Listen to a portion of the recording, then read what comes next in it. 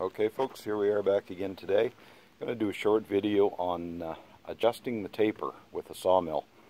Now this video isn't aimed towards you old dogs that have sawed lumber for years. This is aimed toward the beginning sawmiller who may be still trying to work the kinks out of things. Now I'm sawing with a Norwood LM2000 manual mill, and I've got a 16-foot spruce log on here. We've got it all peeled. Now as you can see, looking up that log, there's a fair amount of taper. Not a great amount, but we've got about 4 inches difference from one end of that log to the other. Now, somebody starting out in this business might say, well, what's the difference? You know, why do I have to adjust for taper? So if you look at this block of wood here, now I've kind of exaggerated this. When you saw a piece of lumber, you want the grain running about like those pencil lines on that side of the piece there. You want a nice straight grain running through your wood that makes the wood structurally sound and something that's a pleasure to work with. If I sawed that log just the way that this taper is running right here now, running down, I would wind up with a grain that was more like this. Now that's exaggerated a little bit, but you get the idea. The grain pattern running through that lumber wouldn't be structurally sound. The wood would have a tendency to split on you. So if we look right here at the scale on the side of this mill, we can get focused in here. Now I'm just inside the stump flare on the bottom of this log. You can see where that log flares up there a little bit. So I've gone just inside that stump flare because that's just going to be waste wood anyway. So looking at this, we're at 16.5 inches. Now if I travel the mill down,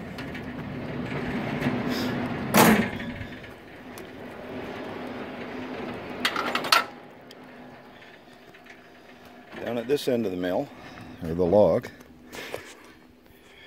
if I lower this blade right down to the log, see it right in there,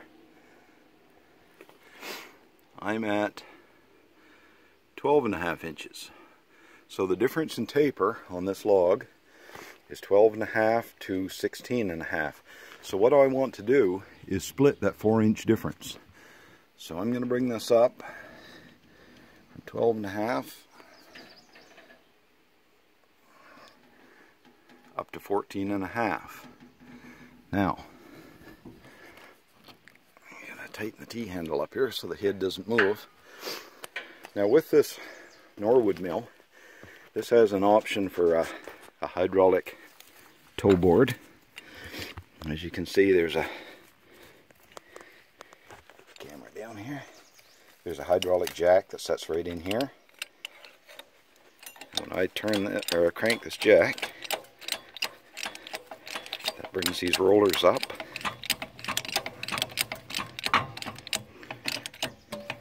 I'm starting to, the log is starting to come up here now.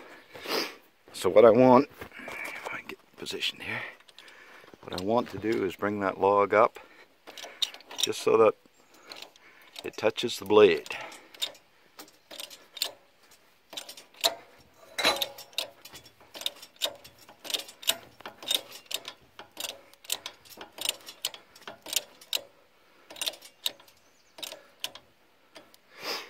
Okay. So down at this end now, the blade is sitting right on the log. You can see it a little bit better from around this end. So now we've adjusted, we've raised the log 2 inches. That split the difference on that taper, 4-inch taper. So now when we travel the log back to the other, or the carriage back to the other end,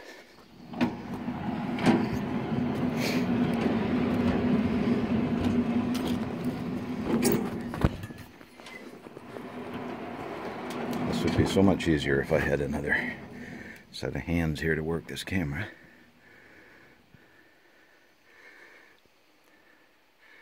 We're back here, the 16.5 inch point on the scale. We've now adjusted for taper. So now when I take that mill and pass through there, it's going to take an even slab off the bottom and the top, and the cant that's left in the middle is going to have the grain running straight through the lumber, as opposed to being run on an angle to the grain of the tree. And that's just how easy it is. Now, if your mill doesn't have a setup like these toe boards, that's nothing to despair over. You can just as easily stick a PV under that log, shim a couple of pieces of board underneath on the bunk just to take up that gap. You can adjust for taper that way.